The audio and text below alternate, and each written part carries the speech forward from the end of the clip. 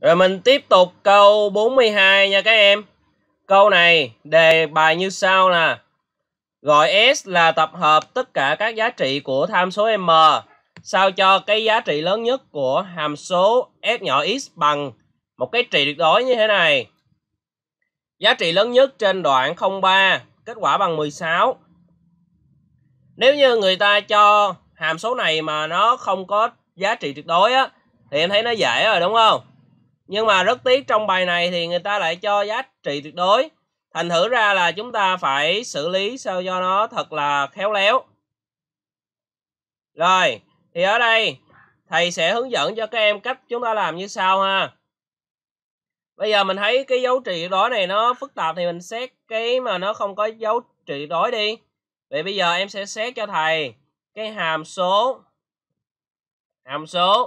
gx nè sẽ bằng cái bên trong nó là x mũ 3 trừ 3x cộng m đi. Được chưa? Rồi, bây giờ ta có là gì? Ta có g phẩy á, đạo hàm của g thì ra là 3x bình phương trừ 3 đúng không? Nó mất đi cái thằng tham số m rồi. Đúng chưa?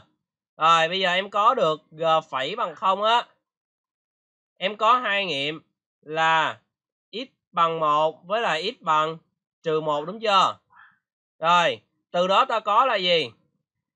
Để tìm giá trị lớn nhất nhỏ nhất mà trên đoạn á, thì em nhớ rằng sau khi em đạo hàm xong rồi á, em phải tính các cái giá trị tại những cái điểm mà đạo hàm bằng 0 và những điểm trong hai cái đầu mút này nè, tại hai đầu mút này. Và lưu ý là gì? Những cái điểm làm cho đạo hàm bằng 0 á, em chỉ lấy những điểm nào thuộc cái đoạn người ta cho thôi. Ở đây mình thấy là x bằng trừ 1 mình sẽ loại đi. Đúng chưa?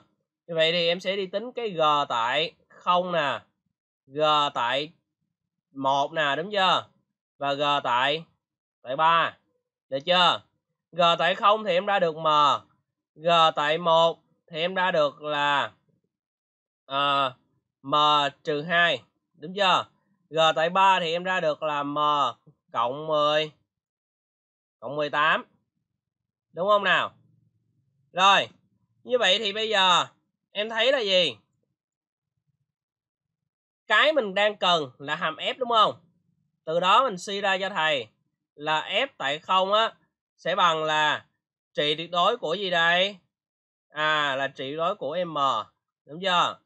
F tại 1 chính là trị tuyệt đối của m trừ 2. Và f tại 3 thì nó sẽ là trị tuyệt đối của m cộng 18. Đúng không? Vậy thì bây giờ mình tư duy như thế này nè các em. Cái giá trị lớn nhất của hàm số này nó chỉ có thể là một trong ba thằng đúng không? Hoặc là F0, hoặc là F1, hoặc là F3. Đúng chưa? Rồi, như vậy thì bây giờ cái tư duy như vậy mình sẽ đặt trường hợp ra. Đúng không? Để cho nó dễ dàng nhất là mình cứ đặt trường hợp ra. Được chưa? Mình cứ đặt 3 cái đi. Bây giờ trường hợp 1 nè. Trường hợp 1 là thầy sẽ có mắc của Fx trên đoạn 03. Cái giá trị này bằng f tại 0. Có nghĩa là bằng trị tuyệt đối của m. Được chưa? Rồi, bây giờ người ta cho giá trị lớn nhất này bằng 16 đúng không? Vậy thì em ra được hai giá trị là m bằng 16 và m bằng trừ 16. Rồi, bây giờ em ra hai giá trị này chúng ta sẽ làm sao để biết là có nhận hay là loại cái giá trị m này? Bây giờ các em chú ý cho thầy nè. Nếu mà chúng ta nhận khi em thay cái giá trị m đó vào cái F1 và F3, nó đều thua cái thằng F0 hết. Còn nếu như em thay, ví dụ em thay m bằng 16 này nè, vô cái F1 và F3, thấy tự nhiên nó còn lớn hơn cái thằng F0 này nữa, để chứng tỏ rằng mắt này nó đâu có bằng F0 đâu đúng không? Vậy thì cái giá trị m đó sẽ bị loại. Đúng chưa? Rồi như vậy thì bây giờ thầy thay nè. Thay m bằng 16 vào. Thầy thay vào F3 để kiểm tra nè. Khi đó thầy có được là gì? F3 thầy sẽ bằng là 16 cộng 18 là 34 đúng không? Đó. Vậy thì mình sẽ thấy loại ngay. Bởi vì nó lớn hơn cái thằng F0 mà. Chưa? Nó đâu có làm mắc đâu. F0 khi đó đâu có phải là mắc đâu.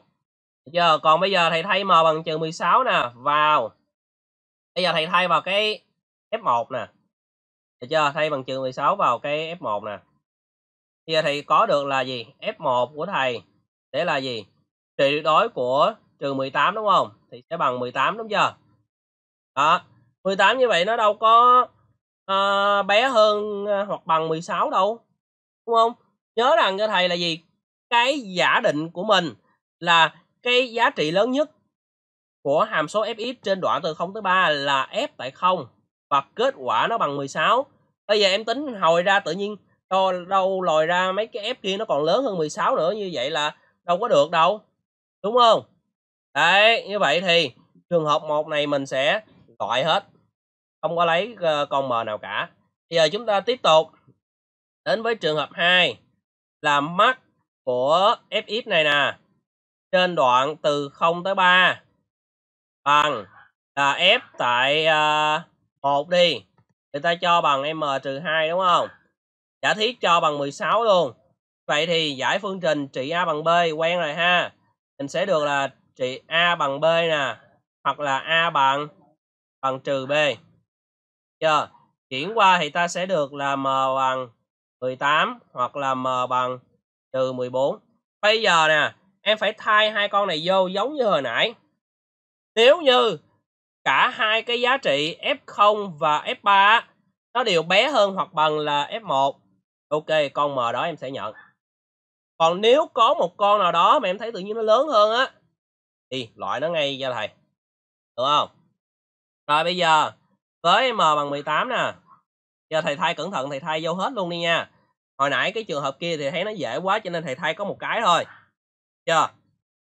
Bây giờ thì có được là gì? Thì thay vào F0 của thầy đi. F0 của thầy là trị tuyệt đối của m đúng không? Là bằng 18. Ôi, nó lại lớn hơn 16 rồi. Chưa? Như vậy là loại ngay con m bằng 18 này luôn. Giờ với m bằng trừ 14. Giờ mình thay vô tiếp coi. Là mình có F0 nè, là bằng trị tuyệt đối của m nè, là bằng 14. Ồ, bé hơn 16. Vậy là ok. Chưa? Tiếp tục, mình có là f tại 3 nè, cái bằng trị đối của m cộng 18 đúng không? M là trừ 14. Trừ 14 cộng 18 sẽ ra là 4. Chưa? Rồi, 4 nó vẫn bé hơn 16, vậy là ok luôn. Vậy thì chốt lại cái con m bằng trừ 14 này mình sẽ nhận. Đúng không? Đó, ở đây thì dấu ra ngoài đây là nhận. Giờ bởi vì cả hai cái con kia là F0 và F3 nó đều bé hơn cái giá trị lớn nhất của mình là 16 hết. Được chưa? Rồi, bây giờ tiếp tục tới trường hợp thứ 3. Trường hợp thứ 3 là gì đây? Mắc của fx của mình á trên đoạn từ 0 tới 3 là bằng f tại 3 đi đúng không? Rồi, ta cho là m cộng 18 nè. Cái này bằng 16. Rồi, như vậy thì em sẽ giải ra được là gì đây? M cộng 18 bằng 16 hoặc là m cộng 18 bằng trừ 16. Giải này em ra được hai con là m bằng trừ 2 với lại m bằng trừ 34 ha. Được chưa? Rồi, tương tự, bây giờ em thay vào cho thầy. Giờ với, thầy viết ở đây đi ha. Với m bằng trừ 2. Giờ thì chúng ta viết lại cái trên kia xíu đi. Đây, mình có là F0 bằng trị đối của m nè. F tại 1 bằng trị m trừ 2 nè. Rồi, mắc của chúng ta cho bằng 16. Chưa? Rồi. Giờ với m bằng trừ 2 thì bây giờ em có là gì? F tại 0 á là bằng trị đối của m là bằng 2 đúng không? Nó vẫn bé hơn 16. Vậy thì con này ok. Tiếp tục, em có F tại 1 của em á là bằng trị đối của m trừ 2 đúng không? Rồi, Trừ 2, thêm trừ 2 nữa là trừ 4, lấy chỉ đó ra là 4, vẫn bé hơn 16 luôn. Vậy con này, ok. Chốt lại, con m trừ 2 này, mình nhận không các em? Nhận chứ đúng không? Rồi, vậy là có 2 con rồi nha. Được chưa? Đây là nhận nè. Tiếp tục với m bằng trừ 34. Điểm có là gì đây? F0 thay vào đây là bằng trị đối của m bằng 34 liền. No, ok. Giờ này loại ngay. Mình chả cần tính cái F1 nữa, tại vì có một con loại rồi thì nó đâu có thỏa mãn cái điều kiện lớn nhất đâu. Đúng không các em? Như vậy là mình nhận có 2 con là m bằng trừ 14 với lại m bằng trừ 2 thôi. Được chưa? Vậy thì có 2 giá trị m. Vậy thì tổng người ta hỏi là gì đây? Tổng tất cả các phần tử của S là bao nhiêu? Vậy thì một con là trừ 14, một con là trừ 12. Cộng lại sẽ là gì đây? Trừ 16. Chưa các em? Thì ta có ngay đáp án là câu A. Chưa? Ở câu này cũng khá là hay. Các em ghi lại cho thầy nhé.